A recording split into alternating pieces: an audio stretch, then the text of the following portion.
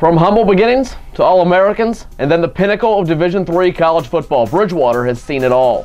Tough times to high times, Coach Clark's been there.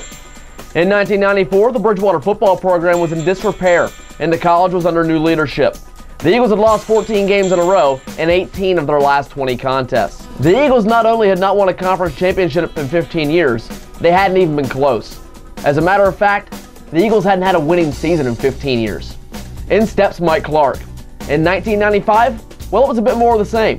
A winless season ran the Eagles' losing streak to 24 games, entering the 1996 season, but that was all about the change. Back-to-back wins opened the 96 season and things were looking up after a 5-5 campaign, but things quickly hit rock bottom again.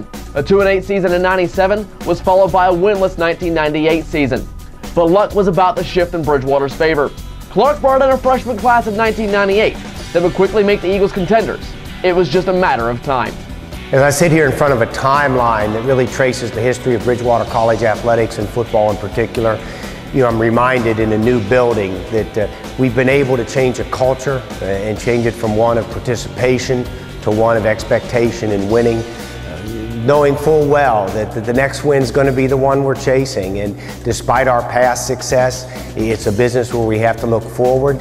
I'm blessed that I have administrative support, and really the people in this community are constantly trying to ID what's the next step, where do we got to get better, where else can we improve. And that's where our recruiting process is always directed and where we anticipate you being a part of.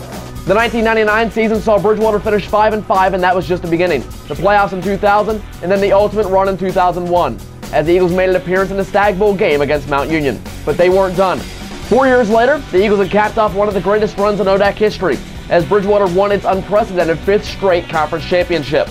Since 2000, the Eagles have ripped off a 36-game conference winning streak, made 16 NCAA playoff appearances. Over the last 21 years, we really are proud of the traditions that we've developed and the success we've had here in my time at Bridgewater.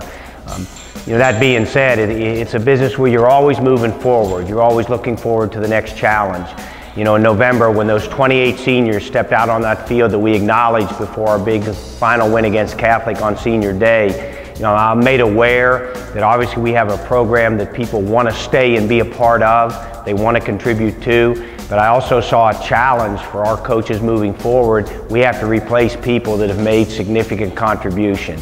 As I go out and try to sell the program, one of the things I can always say with great confidence and clarity is in a small college situation, look for places that have assigned value to what we're doing.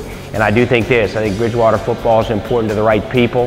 They're aware of what it's meant to this college in the past, and certainly we're ready to chase the challenges and the opportunity that it gives the school and our program in the future. Go Eagles.